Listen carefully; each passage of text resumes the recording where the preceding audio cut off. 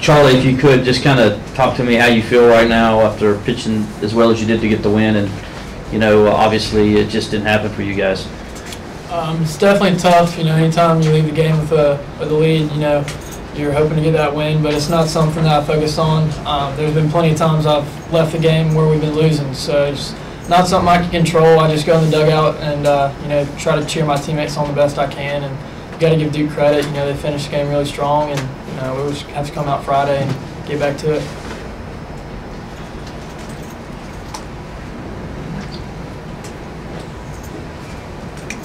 Rudy, what can you guys do as players to get this turned around going into the NCAA tournament? Just keep playing. I said it after the game on Friday at NC State. This ain't going to be easy. Nobody's going to feel sorry for us. It's baseball.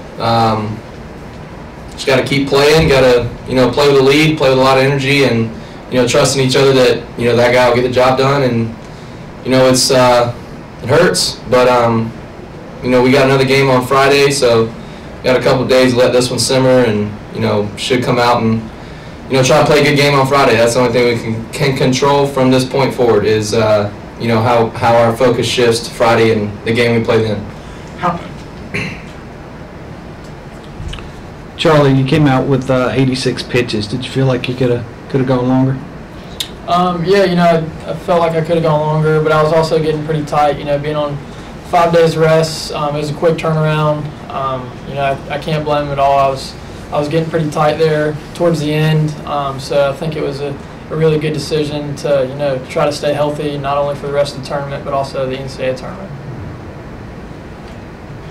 Andrew, you were talking a little bit about having that game Friday. How big is that for your team, regardless of what happens the rest of the way here? How big is it to have that game against Virginia on Friday? It's big. Tonight was big. We don't treat any game differently just because that's the last game of the tournament or today's the first game of the tournament. We got to look at it, the same way we approach every game as that game's the biggest game of the year. So we got to, be ready to play against a really, really good Virginia club, and I'm confident that our guys will, will respond in a positive way and be ready to play on Friday.